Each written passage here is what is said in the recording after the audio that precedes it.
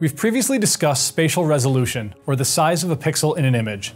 Today we're discussing spectral resolution, which describes what you can see and interpret within that pixel.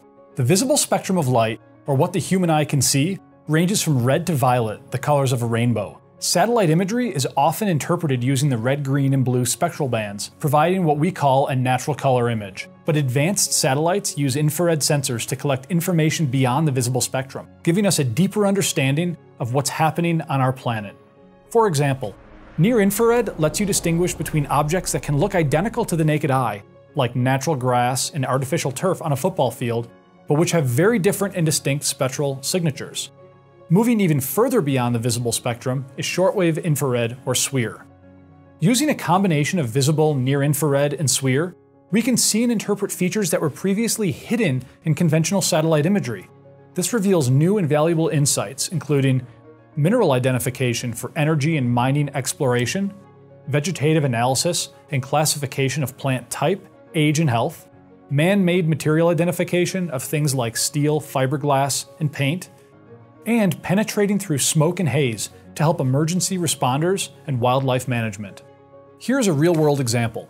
The following 3 images were all collected with WorldView 3 on the same pass. Just by selecting different band combinations, we can adjust different needs and applications. This is a natural color image of a fire in Indonesia, made up of the red, green, and blue spectral bands. The image appears as the human eye would see it in person. However, beneath the haze and smoke, you can barely make out the burned areas.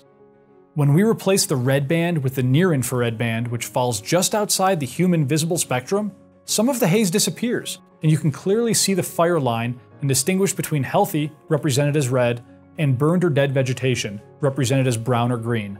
This is a better image for supporting first responders and conducting vegetative analysis. Now here's the same image using the SWIR bands, which can see through the smoke and reveal fire hotspots. Understanding the exact location and intensity of a fire helps responders dispatch resources more safely and effectively. Advanced satellites like those in the DigitalGlobe constellation possess unique capabilities in the near-infrared and shortwave infrared ranges. This ability unlocks insights that would otherwise be hidden and helps save time, resources, and lives.